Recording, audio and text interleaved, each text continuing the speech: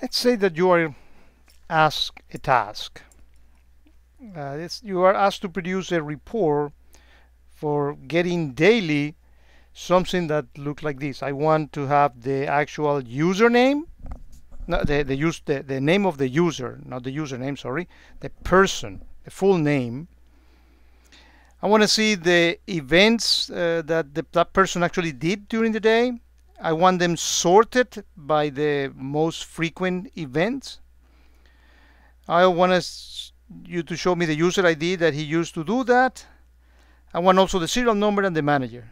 Boy, that's an interesting task. Well, from QRadar, we know that looking at event name is something rather easy. Events, well, we get the events, but we have to figure out a way of counting them, but I guess that we can do that. Let's see that.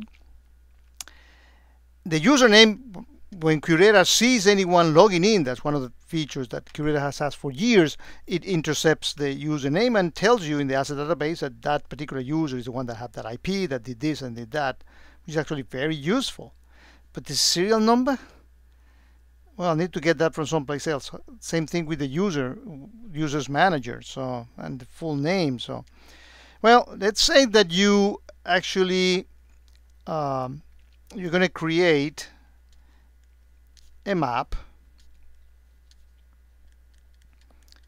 which is another word of saying a many-to-one type of data structure, and you're going to feed that data structure using the RESTful API, and probably your data is going to be on some identity management system. You're going to feed that, and you're going to build a map that, given any user ID, I can log into multiple systems using different logins, different user IDs. That map is going to always give you the actual name of the user. We're going to call it global user, and we're going to be actually using that on the report. But for the manager and the serial number, well, you're going to build another data structure, of course supported by QRadar. In this case, this is going to be a table in which, given that user, global user, and in the full name of the user, and of course that system is also fed from, let's say, another identity management, say identity management 2. Well, given that global user, you are going to get the serial number of the employee as well as the manager's name. So you can get that data. You can create those elements using the RESTful APIs, and you are going to be start using those. Here in QRadar, we have the actual mapping for the user. So in fact, you can look here at the URL and see that that's what you put to access the test for the RESTful API. And in the RESTful API, we look for getMaps name, and we actually put the name of the mapping, which is global ID mapping. That's the many-to-one. And when we look at the sample of the response body, we see that if you give a user ID like CA admin or CA that number or Nathan_Taylor, whatever, you get the actual full name of the individual. Okay, you see here Nathan Taylor, Katharina, J. Shirley's, whatever. You know, that's you get that data, that many-to-one mapping. Give me a user ID, poop, I'll give you a full username from this reference map. And here is the other data structure, the table. In this particular case, and this is the actual RESTful APIs that I use. Get table by name. I put the table name, which is employee data, and this is the sample data that you get. So given a name, in this case Nathan Taylor, you can get the actual manager, which is manager here, and you can also get the actual serial number, as you see here. Okay, so for every user, you can get the serial number and the And the manager, there's some data about last seen, and we're not using that part of the actual table.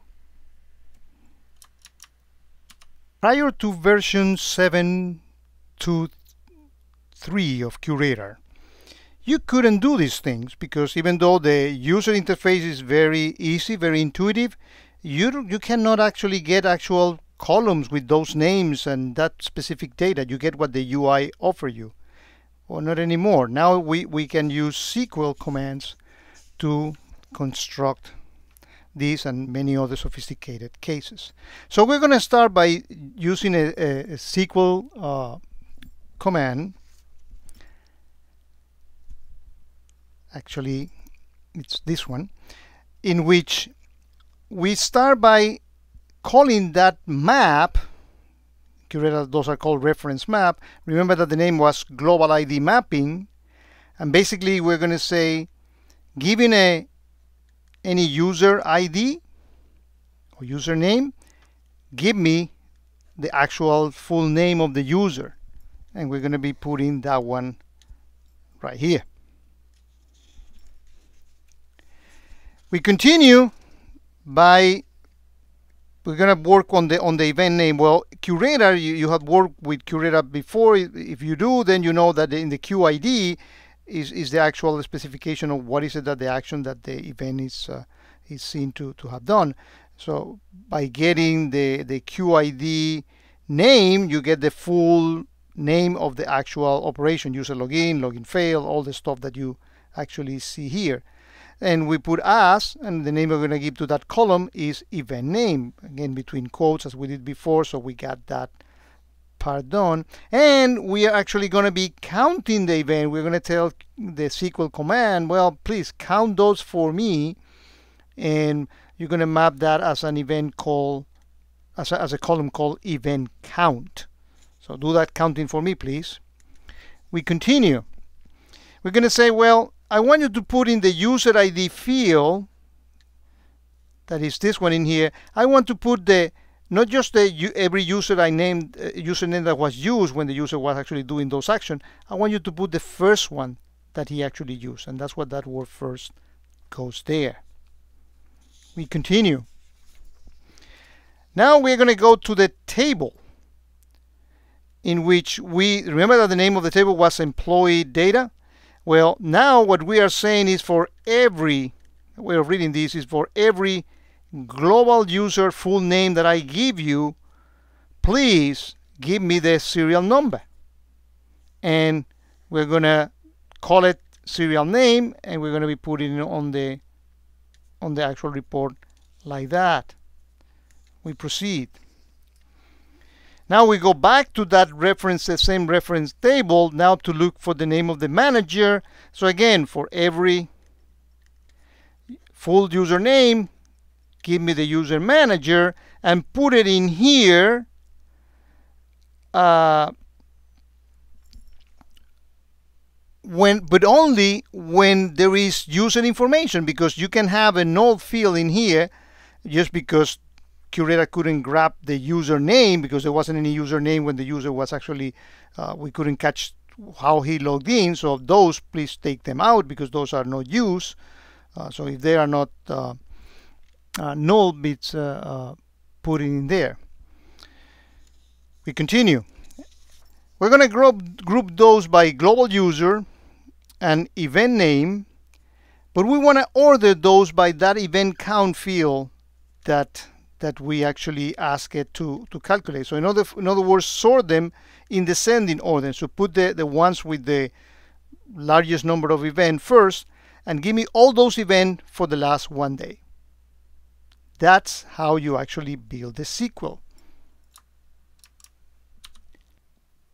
In fact, if we go back to QRadar, we're going to go actually to the actual console, and we are here on the log activity. And actually, I created this long query in here. We can see it.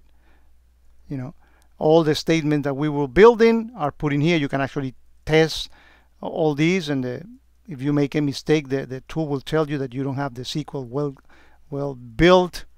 And so we see the whole the whole thing in here, and you can actually perform that search, and you get that report that we see down before. So I click search, and looks like I have a small mistake here. So let's see. Oh, this is not, this is select here. So that's a mistake. We do a select, we see that actually it's getting blue because it's the word. Actually, as you are typing any one of these words, the look ahead will find you the right syntax. So we click search, and we get that result exactly the way that we suspected. And you can actually, export that to a CSV file and use it to create more sophisticated reference sets or reference map. Now the sky is the limit with this new ability of QRadar to do SQL searches, to do sophisticated searches.